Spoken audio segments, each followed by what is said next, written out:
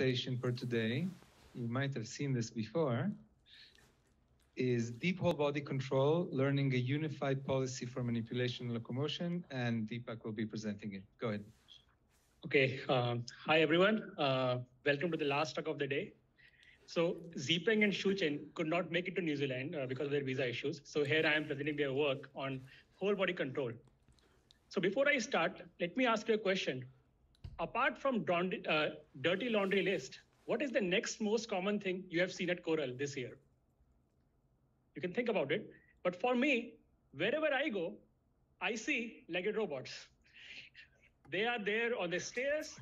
They are there where the food is. They are there. They are sitting here. And they are there in every talk, almost every next talk. So a lot of progress has been made in legged robots. And they can walk outside. They can walk in forests. They can walk in water.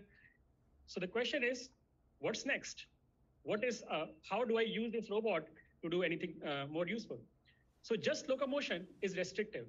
It's restrictive in the sense that they can walk around, do inspection, but I cannot do any manipulation with that. So the next step here is to add an arm. Like have a robot with an arm on top and legs increase your reach, arm helps me manipulate in the real world. Good, okay. So where do I get this robot? So we went online, tried to look up the existing models, and turned out the price tag is so expensive. We cannot afford these robots, especially in academia, or can afford only one in our career. So, so here is a Spot from Boston Dynamics with ARM, cost over 100K. Other one is from ETH, from Animal Robot, not on sale, it's not commercial yet. Okay, so what we did, we thought, okay, let's buy the cheapest legged robot out there, the cheapest arm out there, and put them together in a custom setup. So here is our low-cost legged manipulator, and you can see the details here. It cost 6K, which is 2 orders of magnitude less than the comparative robots. Now, the interesting part is, with this platform, here comes a new challenge. You have to now control both legs and arm together. So this problem in literature is called whole body control. Now, this is an area where lots of work has been done in the controls literature for the last 15 or so years. But this introduces new challenges. First obvious challenge is that I have significantly increased the dimensionality of my robot. It's no longer just 4 legs, 3 motors each. You have a full arm on top, gripper, and all this. But the bigger problem is this introduces an obvious local minima in the problem. If your legged robot, for legs want the top to be stable. Like for them, it's the best when the arm does not move. For arm, base should be stable. It's best when the legs don't move. So they compete against each other. And there are a lot of approaches in the literature which are based on optimization. And if you open their method section, it looks like this. So there are lots and lots of modules. One module for arm, and then one module for legs. And then you have to somehow engineer a new optimization to put them together afterwards. And this requires a lot of effort and may not always get optimal behaviors for you. So the question is, in the spirit of learning for robots, which this conference is about, our question here is, can we design a single policy? Can we learn a single policy to control the whole body of this robot? So before I go into the results or the approach, how do we do this? Let me show you some examples here. What do I mean by that? So in all these examples, what we'll show, human will only command the end of the arm. And the whole body has to account for this at a very high frequency. So if you notice this robot here, the human is commanding where the arm should go. And you can notice the legs can bend automatically. The body rolls to the sideways as you move arm to the sideways. So arm can reach much farther than it could reach otherwise. So here, human is controlling the arm end effector. So it's the shakiness you see is because of 2 reasons. Arm is very low cost and humans are bad at this kind of thing. So what we are showing here, so in this example, arm is moving while the legs are walking. So it is stable in those situations as well. So here we tried to test the limits of human ability to control the robot with end effector. So here you pick up something, try to put in a trash, and the robot can walk and it can do the whole body control. But again, human is not very precise and arm is not very, so we are showing dirty laundry in the talk itself. In the spirit of science. So it can put it, it takes time for human to align the joystick. You're welcome to play with it in the post session yourself. We'll have live demo here. We got a robot all the way from CMU. across the world.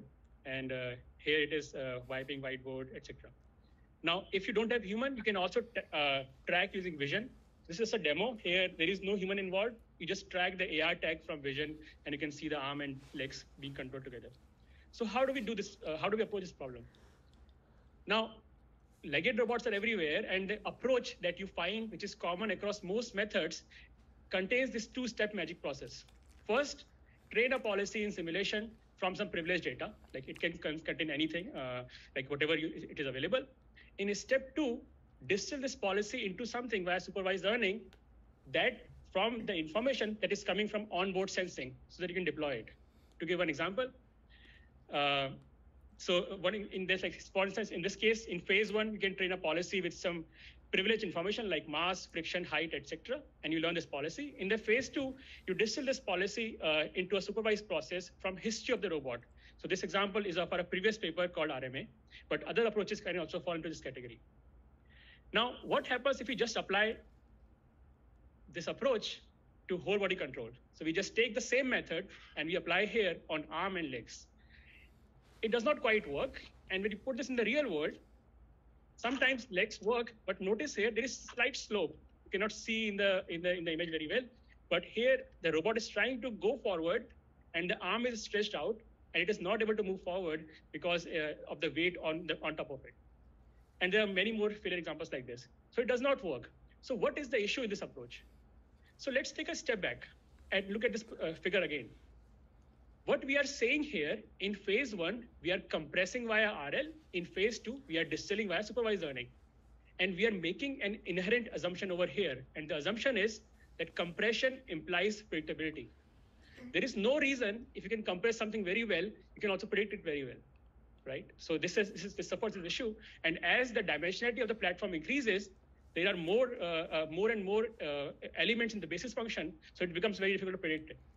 So to fix this, we perform a very simple trick. And the idea is, why not combine phase 1 and phase 2 together and learn to compress it while simultaneously making sure that your compressed vector is also close to the one coming from the history or any other data. So you train the phase 1 together with phase 2, and phase 1 is trained to perform RL, and while simultaneously it is also trying to make sure that latent is close to the one coming from the history of the robot. So we call this approach Regularized Online Adaptation, ROA. In addition to this, to account for the arm and legs, we also perform this something called advantage mixing.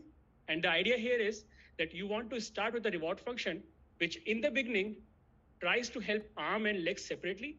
But as the training goes on, like this beta goes from 0 to 1, and as training goes on, the objective for arm and legs becomes shared. So if you say arm should go farther, the only way for arm to go farther is to walk over there and then extend the arm. Like if I take my arm to that corner or something. This is the method. And then we just deploy this policy in the real world as usual from history of the proprioception on the robot. And this is what this leads to all these results. And here are some, again, few more examples of the same robot doing different tasks with this whole body control.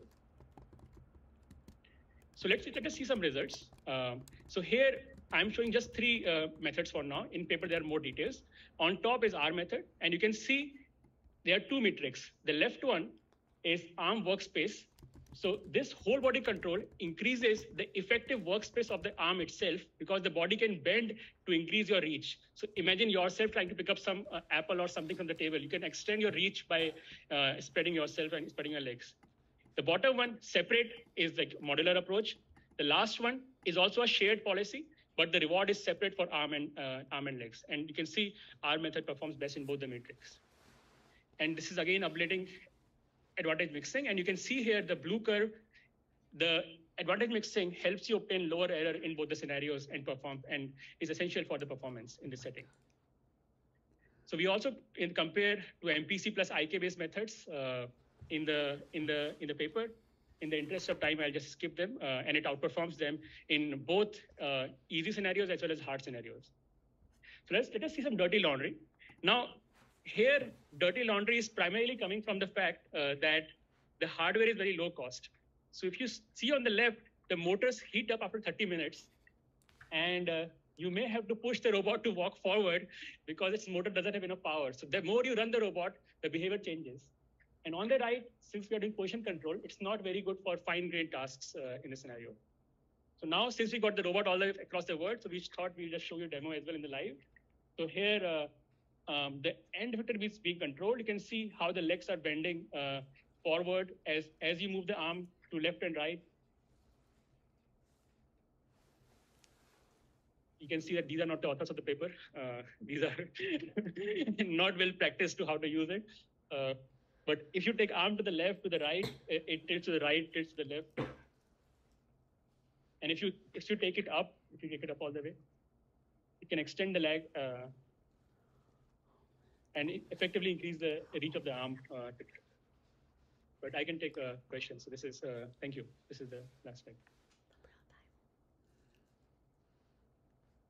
Thank you very much. We've got a question up there. Hi, great presentation. I really liked it. My question was that some tasks require careful and precise movement of the arms, such as like clicking a button or putting the trash into the garbage can. But other tasks probably require, they're more extensive on like the legs. How does the advantage mixing kind of account for this? And like, what would you do to kind of improve precision of the tasks that you can do? Yeah, so this is a very good question. And one thing I did not say in the talk, this whole training currently is agnostic to the end task. So think of this controller, like let's say you buy an arm from Franca Amica Panda. It already comes with a controller inside it. For any task, this controller works. So this controller is designed for any task in the end. So now we are yet to design a mid-level policy here that can do position control to perform tasks. So where we are using human in this work. But here, advantage mixing allows us to make sure that for any configuration of arm or the legs, this can reach it if it's possible physically. So for instance, if you say arm should go towards there, the legs can make the robot walk and then take the arm to that corner. So you don't have to worry about any low-level control like you do in Franca arm. Like it's a replacement for that, for this legged arm system. Go ahead.